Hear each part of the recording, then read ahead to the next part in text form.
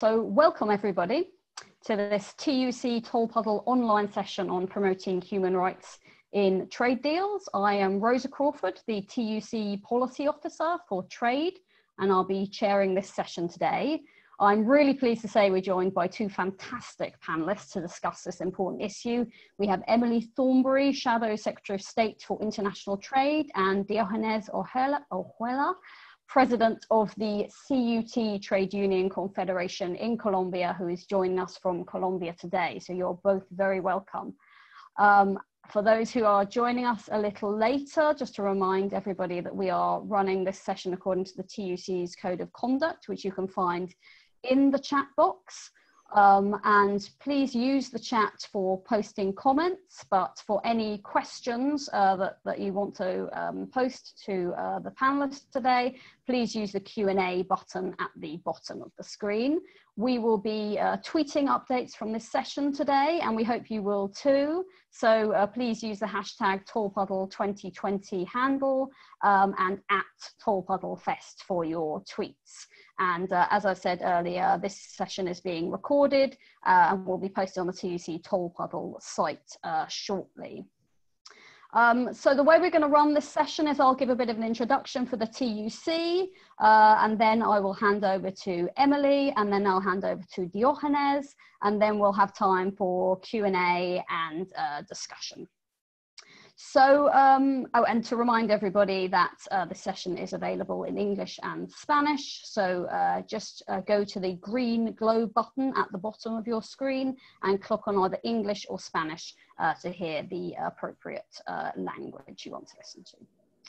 So to give a bit of background about why we wanted to hold this session today, I think it's never been clearer how important it is for trade unionists and working people to be aware of how trade deals affect their rights, pay, and conditions at work. Trade deals are legal documents, which means they can introduce laws that protect workers' rights and introduce penalties against governments that abuse those rights, just as being part of the EU treaties when we were in the EU required the UK to introduce a whole range of rights, such as paid holiday and sick pay. But as trade unionists, we also know that trade deals have the power to also do the opposite and put in place rules that increase the power of multinational companies without requirements that government ensure labour and human rights standards are respected. And whilst many trade deals do make mention of commitments to international labour organisation standards, such as the UK's trade deal with Colombia that we will be particularly focusing on today, they don't contain any mechanism to enforce these commitments, which means in practice they get ignored. So the TUC has been working with trade unions across the world, including with our comrades in the TUC in Colombia, for trade deals to require respect for workers' rights, not lower standards, or indeed put public services at risk. It's a really important priority for the TUC that we make sure the UK government secures a trade deal with the EU that puts in place those high standards of rights. And we do have an offer that the EU has put on the table for a deal that would ensure a high standard of rights, as well as the tariff-free, low barrier trade that we need to protect millions of jobs in the UK. But we also know that the UK government continues to reject this deal and instead is going for a minimal deal with the EU and trade deals with the likes of Trump in the US. And we know what that means. The US has stated openly in its trade objectives that it wants to bring down regulations on safety standards and other worker protections as condition for a deal with the UK. We're also concerned by the other trade deals the UK government has agreed with 19 countries. These are trade deals that they had as EU trade deals before we left the EU, and they're called continuity deals. And none of these agreements contain commitments to enforce workers' rights or safety standards or protections for public services. And one of these continuity deals is the UK Andean Agreement, which involves Colombia, Peru, and Ecuador. Now, as I say, the UK-Colombia agreement contains commitments on paper to enforce ILO standards, but no mechanism for enforcement. But in that way, it's basically identical to the EU's trade agreement with Colombia. The only thing trade unions have in the UK and the EU's agreement with Colombia to hold countries to account for commitments to monitoring labour standards are these civil society monitoring bodies called domestic advisory groups that they establish, which involve trade unions, employers, and other civil society groups. But the key problem with them is that they have no power to trigger investigations or a process for penalties of countries that abuse rights. It's purely voluntary whether the countries involved accept the recommendations of domestic advisory groups. And both the TUC and the CUT in Colombia have sat on the EU-Colombia domestic advisory group, use that to raise concerns when there have been gross violations of labour rights, but there is not yet action to date taken by the EU against Colombia for this. And so it's great in this session that we have Diogenes to talk about his experiences of sitting on the domestic advisory groups, where they have been useful for putting pressure on the Colombian government and pressure on the EU to take action against Colombian government, but where they still have limitations, because these are what we need to address also in the UK-Colombia trade agreement.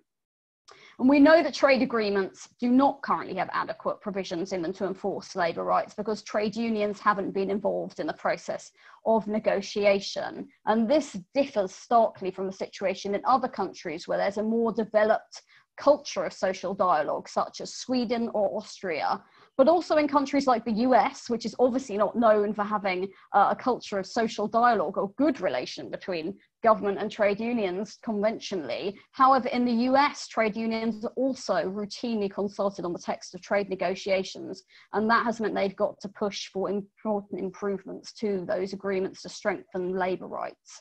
So the TUC has been working with Emily and her colleagues in the Labour Party, particularly in the context of the trade bill that's currently before the UK Parliament, to push for provisions in the UK law that ensure that trade unions are involved in the process of trade negotiations so that we can make sure they have adequate provisions in them to protect workers' rights, as well as public services and other important social standards.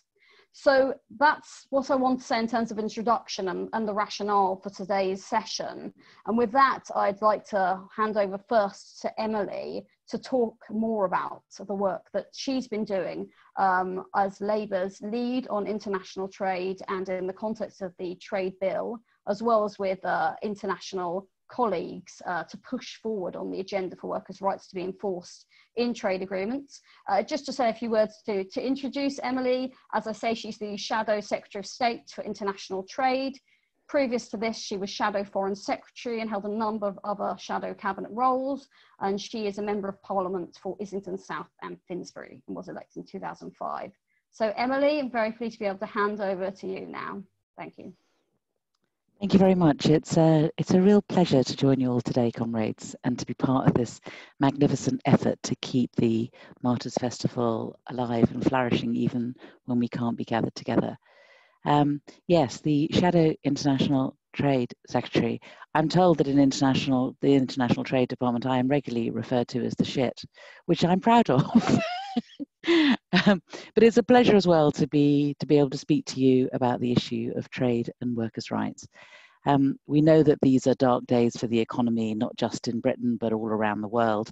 And there is one thing that we know that history has taught us, is that when the structures of a capitalist economy, the free market and global trade are under threat from recession or depression, the first thing that goes out of the window, the very first thing, and the first thing that we have to protect are the rights of working men and women all around the world. And let's be honest with ourselves, this isn't just altruism on our part, it's also about solidarity with our comrades overseas. But it's also about recognition that in tough economic times, the biggest corporations will always look to relocate production to countries where wages are lowest and workers are most vulnerable to exploitation. So the governments around the world whose response to this economic crisis is to cut wages, cut labour rights, cut regulation in an effort to lure the big corporations are not just threatening their own workers, but are threatening jobs, livelihoods, and communities here in Britain as well. So we have an immediate fight on our hands in respect of that threat, but we also in this country face a wider challenge. And to me, it seems I have a different view, which is that it's a potential opportunity when it comes to international trade. Because for 50 years, our country's trade policy has been set at European level And I was just thinking the other day, you know, that we're sadly missing the voice of Dennis Skinner. And since we're missing his voice in Parliament, we don't have a single current member of the House of Commons who was sitting in Parliament the last time that the UK actually set its own trade policies. But you know, when I've been discussing the trade bill that's currently before the House of Commons, or the trade deals that are being negotiated with the United States or Japan or the dozens of other countries around the world, the main question that I've been asking the government is simply this. Now that we finally have control of our own policy again, after 50 years, are you rising to this historic significance of this moment? Are you rising to this challenge? Are you facing it? Are you seizing the opportunity? Or are you just offering more of the same? And you know, what's the plan? What's the vision? Because I believe it's a really big opportunity, you know, that we have as a country. Indeed, I'd go further and call it an obligation to ensure that issues that were barely a consideration 50 years ago, last time we had our own trade policy, issues such as climate change and gender equality, human rights and workers' rights, are now at the heart of every proposed trade deal that the UK is negotiating. I mean, that's what we should be doing. And we should be engaging the other major economies as we negotiate our trade deals and be raising this and be making sure that we are updating trade policy internationally and not being afraid of facing these issues. We should be guaranteeing that this will be the case. I believe that the trade bill that's going through Parliament now and is going to have its final reading in the House of Commons on Monday, should have contained clauses requiring the government to make the agreement and maintenance of those future trade deals conditional on the protection of both parties, of workers' rights, of human rights, and the environment. And in the time I've got today, I want to focus particularly on the opportunity when it comes to workers' rights. If just for a second you could think about the situation Britain has been in the last 4 years since the referendum. It's one of the largest and most developed economies in the world, the birthplace of the Industrial Revolution and of the trade union movement. Here we are, we're starting all over again with a blank sheet of paper when it comes to international trade, free to negotiate whatever agreements we choose and set the terms of our own negotiation. Isn't that an opportunity to express those values through trade deals, you know, that are important to this country? It seems to me that it was kind of one of the best opportunities we as a nation will ever have to insist that any country that wants to trade freely with Britain must respect the same rights and values. We can be a force for good internationally by doing this. And yet we have a department that seems to have no vision at all. You know, I mean, for workers, it should mean the right to organize and form a union, the right to collective bargaining, the right to equal pay for equal work, and the right to strike. It means freedom from intimidation, dismissal, detention, and violence for union organizers and for striking workers. And it means the elimination of child labor, forced labor, and workplace discrimination. And I believe that our message to other countries should simply have been, if you don't respect and protect the rights of your workers, if you fail to abide by such fundamental principles, those that are set out by the International Labour Organization, and if you allow major corporations to exploit child labour or murder union leaders with impunity, then we're not going to do a free trade agreement with you. And the sad reality is that this Tory government has done pretty much exactly the opposite. In its desperation to agree free trade deals to fill the hole that they have created for themselves by such a bad Brexit negotiations, they've sent a message to every other country which says, we want your trade, and how you treat your workers is really none of our business. And that's why when you look at the top 10 worst countries in the world for workers' rights, according to the International Trade Union Convention, this Tory government has already signed free trade deals with 2 of them, Colombia and Guatemala, and is in active negotiations with 3 more, Algeria, Egypt, and Turkey, to secure free trade deals before the end of the year. And if you look at the full list of 40 countries identified by the ITUC as in the bottom category for workers' rights, then you can see that the government has either reached free trade agreements or is in active negotiations with 15 of them. So there's the 5 I've already mentioned, and then there's also the likes of South Korea, Honduras, and Zimbabwe. And in the next category of 40 countries where the ITUC records systematic violation of workers' rights, there are new UK agreements in place or being negotiated with more than half of them. Dozens of the free trade agreements either negotiated over the past year or still in the process of negotiation. All of them could have been negotiated by modern, up-to-date standards. But not one of them can these Tories point to and say that there has been any sort of accomplishment, that they have achieved in any way stronger guarantees and better protections for the rights of working people as a result of those agreements. In fact, in the majority of cases, workers' rights have either not been on the negotiating table at all, or, as has already been said in the case of Colombia, they had the same weak and ineffective provisions that existed under the EU's free trade agreement. And they've simply been replicated without discussion. And it's really not good enough. It's a wasted opportunity in my view, and it's something that a Labour government will guarantee to do differently by insisting that every free trade agreement that we sign contains meaningful clauses requiring both parties to protect workers' rights with meaningful penalties if those clauses are broken. And as long as we remain in opposition, we're going to harry the government and will continue to harry the government at every turn, demanding the inclusion of those clauses in the deals that they're negotiating. So whether it's Egypt or Algeria or Turkey, Malaysia, Mexico, Ukraine, it may be impossible to get the trade bill amended to guarantee the inclusion of workers' rights clauses in those future trade deals. But Labour must and will use the opportunity anytime these issues are under discussion to highlight the violation of workers' rights in countries with whom the government is negotiating. We're going to make sure that ministers know the name of Raoul Melal.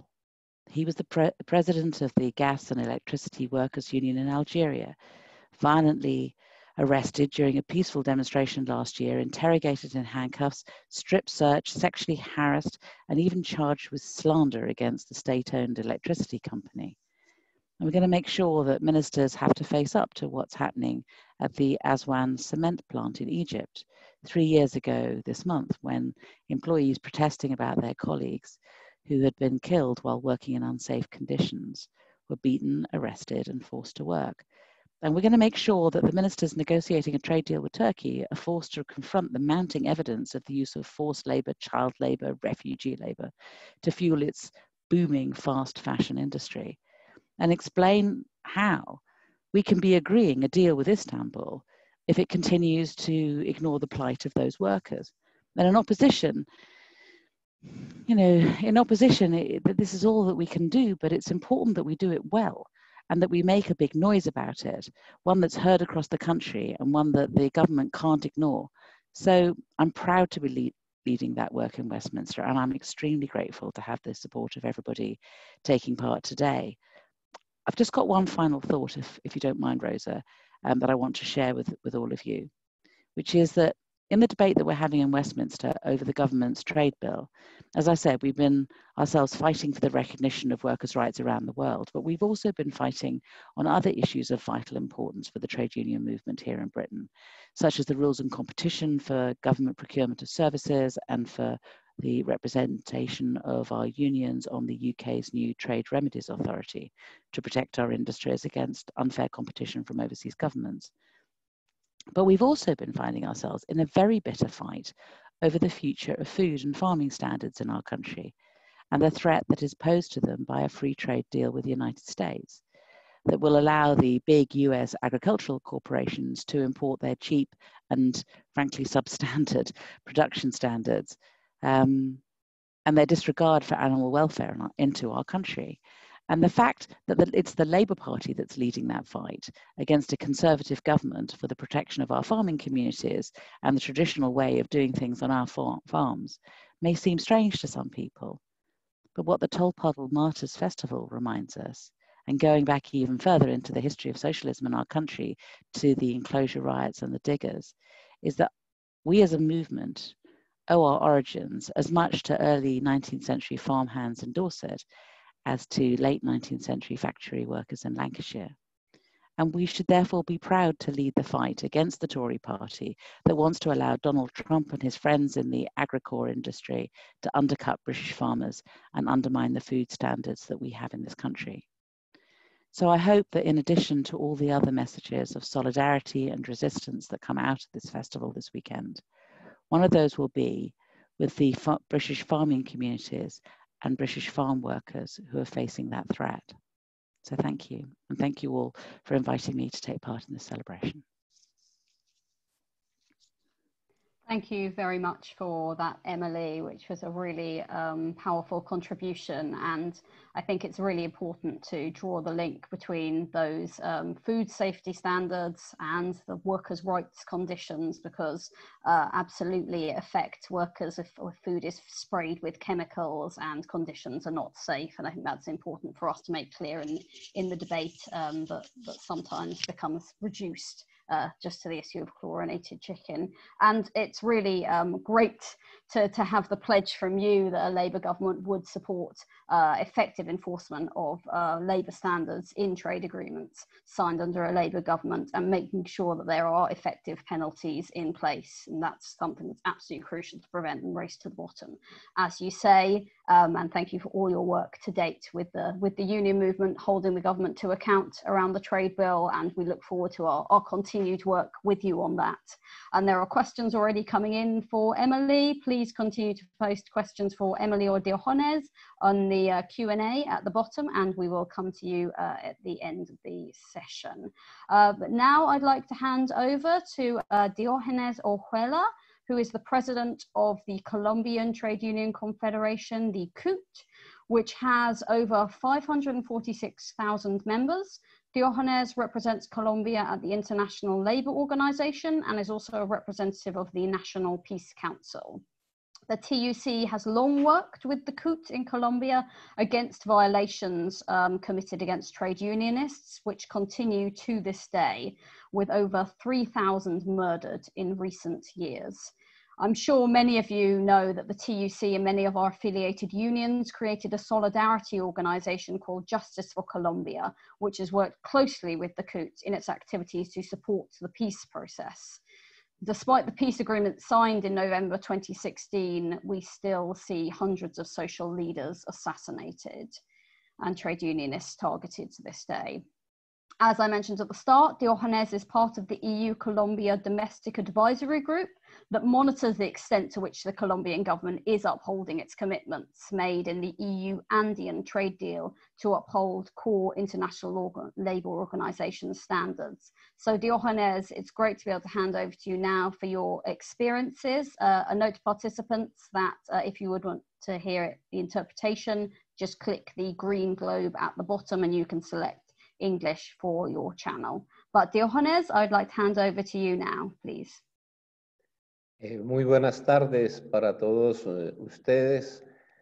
Un abrazo y un saludo muy fraternal para todos los compañeros y las compañeras de TUC, para Rosa, Emily, nuestra amiga Mariela, de acá de Colombia, que ha sido un apoyo enorme en el Reino Unido, para todos los que están conectados, nuestros amigos de Europa. Maricriste, un abrazo de Francia, te vi por ahí. Decirles que para nosotros ha sido supremamente importante esta relación de hace muchas décadas entre la Central Unitaria de Trabajadores de Colombia y TUC de Inglaterra, que esa relación igualmente acompañada de Justicia por Colombia ha sido muy importante, como muy importante el respaldo y la solidaridad del movimiento sindical internacional. Nunca dejaré de mencionar que sin la solidaridad y el apoyo internacional, la situación del movimiento sindical en Colombia y de los luchadores sociales en Colombia y defensores de derechos humanos sería muchísimo más difícil. La Confederación Sindical Internacional, la Confederación Europea de Sindicatos, la Confederación Sindical de las Américas, el TUC en la OSDE, han sido todos, y las federaciones sindicales internacionales han sido todas de un apoyo maravilloso. Y ese apoyo maravilloso en la lucha y en la denuncia por la defensa de los derechos humanos, por la denuncia de los asesinatos, por la denuncia de la impunidad en las investigaciones por más de 3.500 asesinatos desde la creación de nuestra central, han sido muy importantes en el debate que hemos librado en esa decisión de Colombia de la firma de cerca de 20 tratados o acuerdos de libre comercio, la mayoría muy desventajosos para nuestro país, que han llevado a que en este momento de la crisis y la emergencia generada por el COVID-19, la situación del país sea muchísimo más grave. En el debate del acuerdo comercial con la Unión Europea, que finalmente terminó siendo una negociación independiente entre la Unión Europea, independiente con Colombia, separada con Perú, separada con Ecuador, en esa negociación o en la ratificación de ese acuerdo, TUC jugó un papel muy importante para el debate que se dio en todo el Reino Unido alrededor de la ratificación de ese tratado. Si no me equivoco, faltan todavía aún unas pocas ratificaciones en Europa. Pero ese ha sido el debate, principalmente con los acuerdos comerciales de Estados Unidos, de Canadá, de la Unión Europea, el tema del ingreso de Colombia a la OCDE. Ha sido todo un debate por una actitud y un comportamiento muy definido en este país de no gustar o de no aceptar la posibilidad de que el país tenga buenas condiciones laborales, sea respetuoso de los derechos en general de los trabajadores, pero sobre todo ese comportamiento de considerar que el país no puede aceptar la existencia de grandes sindicatos para los servidores públicos y para los servidores de las empresas privadas. Aquí, utilizando una palabra muy de nuestro español, aquí el movimiento sindical tiene que abrirse espacio a codazos, peleando día y noche con la actitud de sectores empresariales. Hay sectores empresariales que hay que valorarles un comportamiento de aceptación del movimiento sindical. Pero la actitud de sectores empresariales que entre más poderosos son, mayor acción hacen para destruir los sindicatos, para destruir a los dirigentes sindicales. Por eso el debate en las ratificaciones de los tratados, de los acuerdos de libre comercio, siempre ha estado acompañado de este tema. Eso es lo que explica que, por ejemplo, el acuerdo comercial, el debate en el Congreso de los Estados Unidos, fue un debate de casi 6 años, en el que, como estaban al frente los republicanos, los demócratas impidieron la ratificación por estos problemas. Lamentablemente, cuando asume Barack Obama, con los republicanos y algún sector de los demócratas terminan ratificando el acuerdo, acompañado o condicionándolo a la firma de lo que se llamó un plan de acción laboral que duró 4 años, que finalmente no tuvo cumplimiento y entonces se ha ido haciendo un trabajo por las denuncias nuestras. Todo esto acompañado indiscutiblemente con el movimiento sindical norteamericano de la AFL-CIO y plataformas y organizaciones sociales que nos han acompañado siempre en esos procesos. En ese contexto, hoy lo que hay es un seguimiento de progresos por parte del Departamento de Trabajo de los Estados Unidos, con una convicción que permanecerá en todos, es que este es un gobierno que firma y que no cumple. Pero de igual manera se da el debate en la Unión Europea, en donde también para avanzar y con la ayuda de todo el movimiento sindical europeo, ese papel tan importante que jugó TUC en el Reino Unido, el acompañamiento de parlamentarios de distintos países de Europa en el debate en el Parlamento Europeo y los debates de ratificación en cada uno de los Estados miembros, dura una buena cantidad de tiempo por los mismos asuntos. Eso es lo que motiva que en el acuerdo también se deban introducir cláusulas de protección laboral, ambiental y de los derechos humanos. Igual debate se da en Canadá, en donde la CLC de Canadá, el Canadian Labour Congress, trabaja igualmente como movimiento sindical en ese debate y el gobierno canadiense introduce en el acuerdo cláusulas laborales por las mismas motivaciones. Este es el debate permanente en la Organización Internacional del Trabajo y fue el debate que afortunadamente pudimos tener una participación muy interesante, ayudados por el Trade Union Advisory Committee, que también duró 6 años, casi 7 años, para que se produjese el ingreso de Colombia a la Organización de Cooperación al Desarrollo Económico, OSDE. Debate brillante y importante. TUC nos acompañaron casi todos los países de Europa muy eficazmente, Estados Unidos, Canadá, Alemania, Inglaterra, nos acompañaron en el Comité de Empleo y Asuntos Sociales.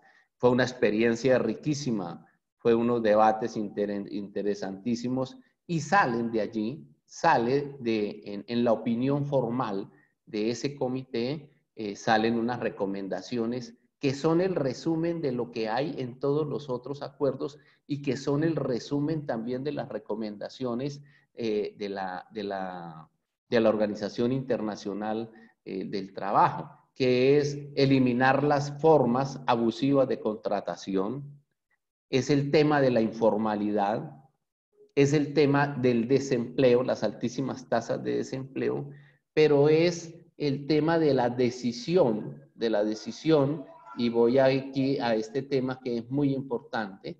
Ahora Emily habla mucho de cláusulas obligatorias. Todas estas cláusulas tienen un problema, ¿cierto? Es que no tienen, en el fondo, no tienen cómo sancionar al país porque no las cumpla.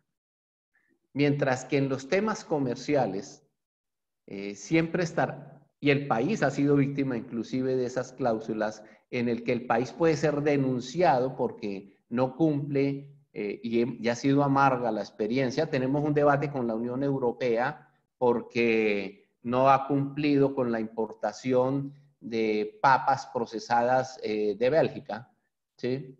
Tenemos un debate con los Estados Unidos porque el país no ha cumplido con los compromisos de importación de tractocamiones, etcétera. Si se incumplen las cláusulas laborales, todavía no hay un solo proceso en el mundo de los cuales Colombia tenga una sanción y ha incumplido todos los compromisos en materia laboral.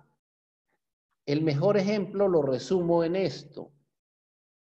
El año desde que asumió este gobierno, ha venido un gran debate de que hay que hacer una reforma laboral, plantea el gobierno y plantean los grandes gremios económicos. Nosotros hemos dicho, las únicas reformas laborales que hay que hacer en Colombia son las que ha recomendado el mundo internacional, las que ha recomendado la Unión Europea, etcétera, todo esto que les he mencionado a ustedes, ¿sí? Pero las reformas que están planteando en el país.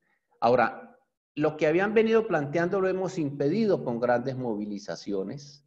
Veníamos en muy grandes movilizaciones hasta cuando llega la crisis sanitaria. El confinamiento los lleva a plantear que aprovechando las facultades extraordinarias del gobierno, los gremios, el consejo gremial, que se llama así a los grandes gremios económicos, han planteado que hay que aprovechar la crisis y las facultades casi de dictador del presidente Duque, que hay que aprovechar para hacer la reforma laboral para eliminar más derechos de los trabajadores, ¿sí? Yo alguna vez en un evento en Bélgica que organizaron unos ilustres profesores, creo, no recuerdo bien si de Inglaterra o de Irlanda o de Escocia, ellos hicieron un evento donde estábamos Colombia y estaban otros dos países para hablar de que si eran más efectivas las cláusulas europeas o las cláusulas norteamericanas. Yo allí dije una cosa, estas cláusulas cumplen más un papel de adorno democrático, ¿sí? Para darle un toque democrático a esos acuerdos comerciales que cumplir de verdad una acción eficaz de obligar a estos gobiernos. Por lo que dije inicialmente, no son efectivas, no las hacen efectivas porque todos debemos entender que en general los acuerdos comerciales juegan ese papel fundamental que es facilitar la apertura de los mercados, ¿sí? A las potencias económicas frente a unas economías que son mucho más débiles, que exponencialmente tienen menos capacidad de crecimiento, pero que tienen un problema, que al aumentar las exportaciones hacia nuestros países generan un detrimento, un debilitamiento muy grave de nuestros aparatos productivos. Yo voy a dar dos cifras muy importantes. En 1990, cuando Colombia entró en la globalización neoliberal, la agricultura participaba en el Producto Interno Bruto, la agricultura participaba en un 22% de nuestro PIB de 1990. Hoy, la agricultura, después de pleno ejercicio de los acuerdos comerciales, solo participa con un 6%. Es decir, nuestra agricultura se arruinó y se acabó casi totalmente. Nuestra industria participaba en 1990 en el PIB de Colombia en un 21%. Ahora, nuestra industria solo participa escasamente con un 10% del PIB. Eso ha sido un efecto no solamente de la política arancelaria, sino que ha sido el efecto de los acuerdos comerciales, porque además, a partir del año 2012, que ya estaban en vigencia todos estos acuerdos comerciales, nuestra balanza comercial se volvió negativa. Colombia hasta el año 2010-2012 tenía una balanza positiva promedio de 2.000, 3.000 millones de dólares anuales. Entre el año 2012 hasta 2020 ha habido años en que el país ha tenido una balanza comercial negativa hasta de 15.000 millones de dólares. Hoy está en unos 6.000, 7.000 millones de dólares y nuestro país de igual manera ha caído en un problema que es de depender ya no de la producción agrícola, ya no de la producción industrial, sino a depender de la exportación de minerales. Dependemos del petróleo, dependemos del carbón, dependemos del oro y dependemos de otros pequeños commodities de materia extractiva. Eso no da el empleo. Eso ha generado entonces que Colombia, desde hace más de 10 años, tengamos uno de los más altos índices de desempleo de toda la región. Estábamos y llevamos 5 años con un crecimiento continuado del desempleo. Había llegado a índices del 12%. hasta febrero de este año y llegó al 22% ya por el tema del confinamiento y de la cuarentena generada por el COVID-19. Estas situaciones llevan a que la situación de ahora, pero eso ha generado, además del desempleo, ha generado unos índices de informalidad agobiantes. Colombia tiene en la informalidad, es decir, personas que no tienen empleo, que viven del día a día, que se llaman, en español se llama los cuentapropia. El gobierno ha dado en llamarlos emprendedores, pero son las personas que su ingreso depende de lo que puedan obtener cada día porque no tienen un empleo fijo. Esa informalidad es del 63% en el país. No la cuentan en los índices de desempleo porque el país los cuenta como empleados. Pero hoy, a raíz de estos efectos de estos acuerdos comerciales, pues han generado todo y de globalización neoliberal, generaron una destrucción de nuestro sistema de salud, que está en unas condiciones muy difíciles para atender una extensión del... Sorry, Diogenes, I wonder if I can ask you to just wind up your intervention. It's very, very interesting, but I just want to have time for you to answer the questions that are coming in. So is it okay to ask you to conclude? Bueno, finalizo en 2 minutos. Todo esto agravado con los asesinatos, siguen asesinando líderes sociales, siguen asesinando líderes sindicales, sigue habiendo violación de los derechos humanos. El gobierno desconoce los acuerdos de paz firmados con las FARC. El gobierno se niega a un diálogo y negociación política con la otra guerrilla que está alzada en armas y, en definitiva, estamos ante una situación muy grave para todos los colombianos y en especial para los trabajadores. Muchísimas gracias.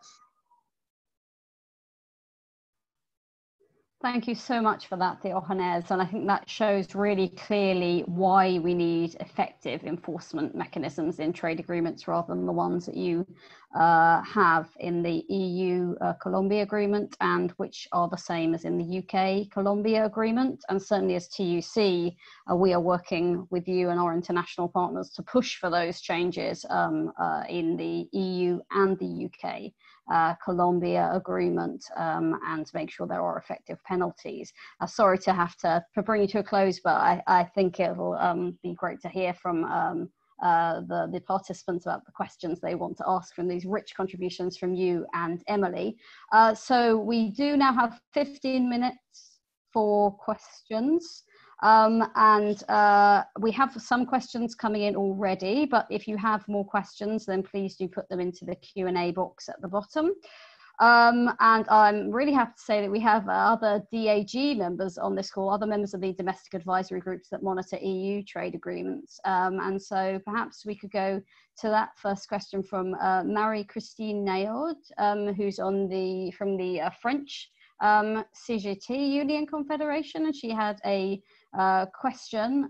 Will Labour review free trade agreements signed by the current government to add chapters on trade union social rights as well as protection of the environment?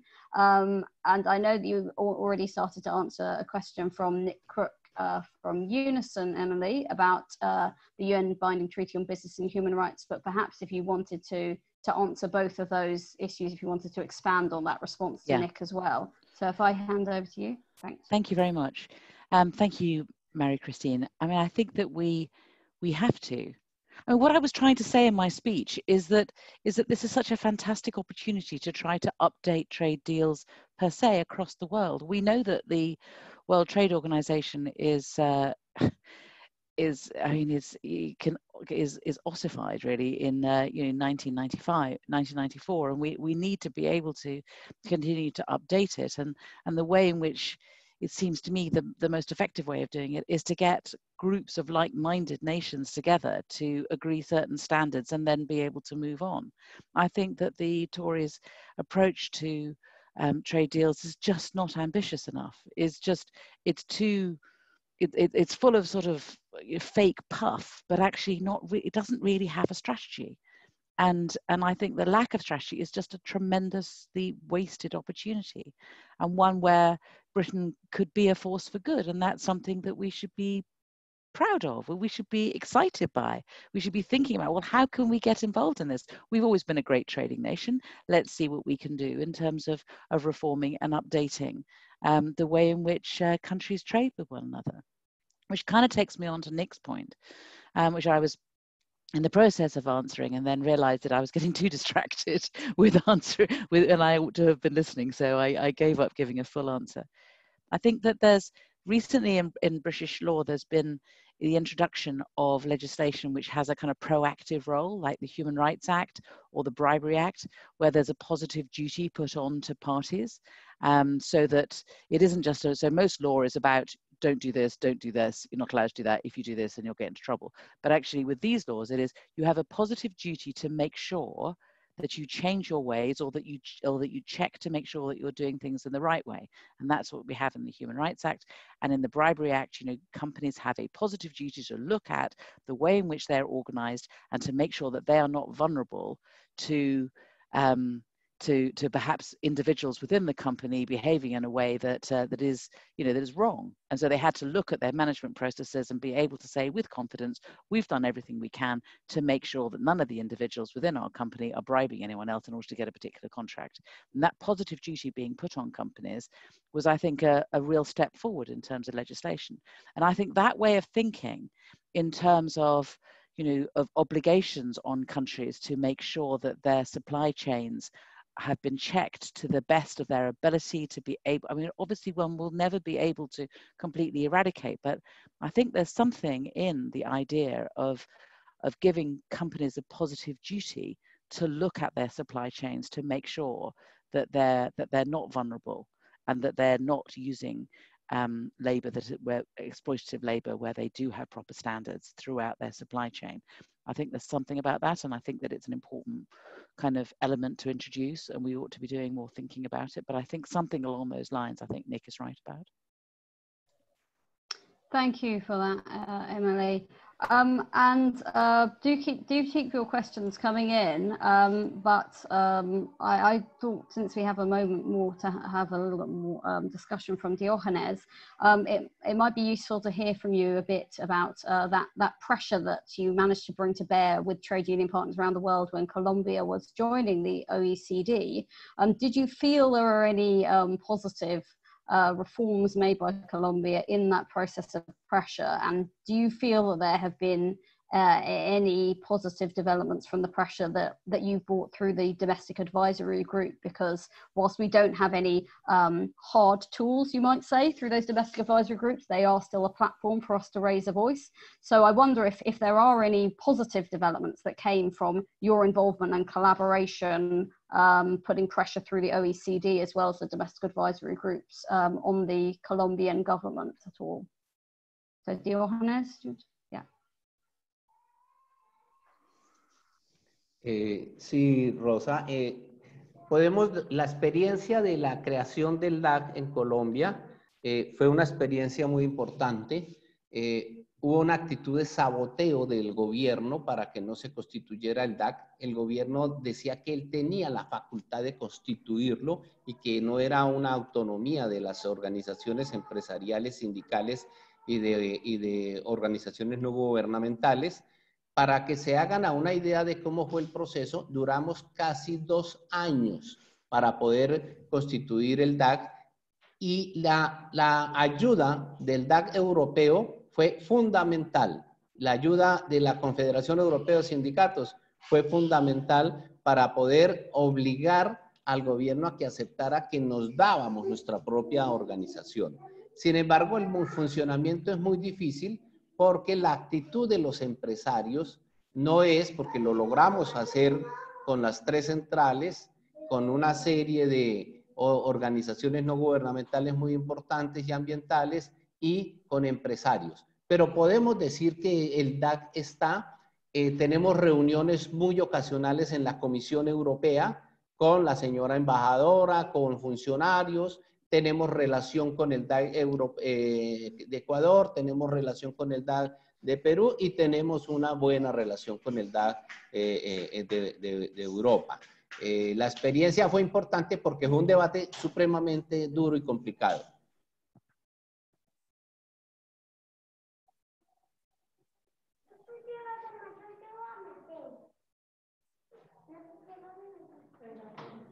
Ya he terminado, Rosa. Okay. So it sounds like there was some tentative progress with the political contacts made, but not actually reforms as a direct result. And I think that's important to consider in the case of the UK now having an agreement with Colombia, and we know diplomatically they are seeking to build the relationship with Colombia, and certainly we as TUC are keen to work with you as CUT to ensure that that trade relationship actually does contain effective enforcement on labour rights, and we can use these domestic advisory groups to push for change, building on any progress that's been made at the EU level, but understanding it's limited to date because of the limitations of the domestic advisory groups. Thanks for that, Diogenes. So we are slightly running out of time, but if you have any final questions, post them in the Q&A. We have a question about, which is to Emily, around the Labour Party potentially annulling trade agreements that don't protect labour and social rights, which you might have some reflections on, Emily. I don't know if you would like to pick that one up, and then I might come back to Diogenes for any final thoughts. I think that the way to do it is to review them. I mean, I think that the process of the negotiation is important. So, you know, for example, if a trade deal has been agreed and it's been lacking in some of the essential elements that there ought to be there within a trade deal, then we should review it and we should go back to the country and say, look, this is how we, you know, this is how we now do trade deals. This is the up-to-date ones. I mean, I think you see it with the EU. You know, the EU older trade deals are, you know, haven't been updated, and I think we need to have a process for updating them, because I think that there's been I mean, I hear what you know, what's said about, you know, none of the EU hasn't done any enforcement of it, but the very fact that there is a negotiation, I think, can have a positive influence and can in itself be used to put some pressure on. Of course, you know, although there is a tool, it's only used as well as someone wishes to use a tool, I suppose, and that is always the way, isn't it? If there isn't the will to use it strongly, I mean, you know, you can see that there are sanctions on the United Kingdom because we're making Airbus wings from the United States, and you know, there may or may not have been state aid on Boeing and on Airbus and da da da da da. So there's sanctions when it comes to that, but there doesn't seem to be sanctions when it comes to the sort of appalling human rights records of some countries in the world with whom we seem to trade perfectly happily, and sometimes in contravention of chapters that talk about trade union rights. Thank you, Emily. And I think that's a really important point about using the leverage we have as a force for good. And I think that yes, we certainly want to push that point as well. Maybe just one final question for Diogenes around the peace process, because obviously that's something that's a very, very important issue that trade unions here have been doing lots of solidarity work in support of. Do you think, Diogenes, that politicians speaking out in the UK on the peace process and where we need to see change and reform helps to influence the government in Colombia? Because that point around leverage, it's important for the UK comrades listening here today to know the impact of when our politicians speak out, those such as Emily and others can speak out about what needs to change in the peace process. What kind of impact does that have when it's heard in Colombia?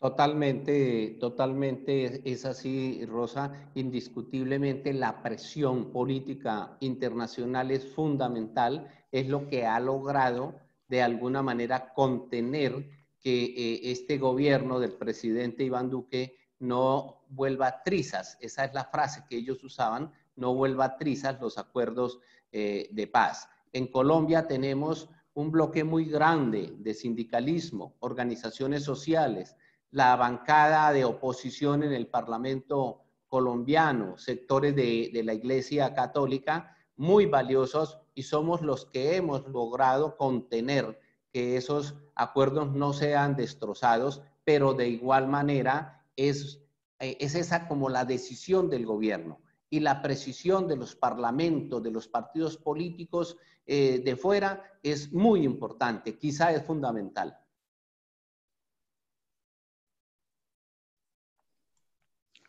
Thank you. I think that's really important to hear, and for all our international solidarity efforts, to know the impact and the real change it can have to people's lives. And when it's a life and death situation, that's very significant for us to all bear in mind. So we are coming to the end of the session, but I'd like to thank Diogenes and Emily so much for their really valuable contributions today, which I think has really helped to develop our understanding around the importance of enforcing human rights through trade agreements, and also the tools of how to do so. It's great that we've also had other members of the domestic advisory groups, these monitoring bodies, on the calls today.